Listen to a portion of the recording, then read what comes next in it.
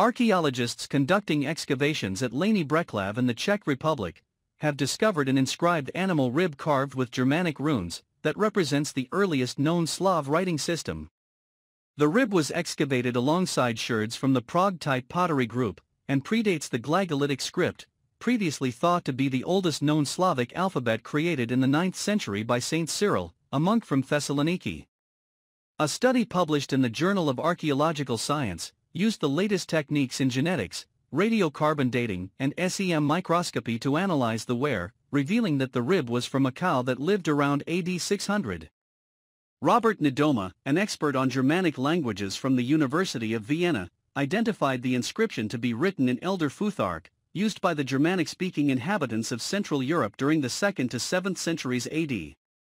Elder Futhark is commonly believed to originate in the Old Italic scripts, either a North Italic variant, Etruscan or Raetic alphabets, or the Latin alphabet itself, and was named after the initial phoneme of the first 6 rune names, F, U, A, R and K, from the 24 runes in the alphabet.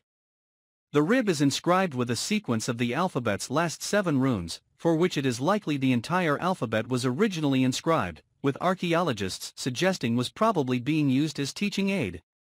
Yuri Mahachek, head of the Department of Archaeology and Museology of MU's Faculty of Arts, said that this is a major discovery of not just national significance, but of European importance, suggesting that the find also calls into question whether cultural differences between Germanic and Slavic Europe were so clear-cut.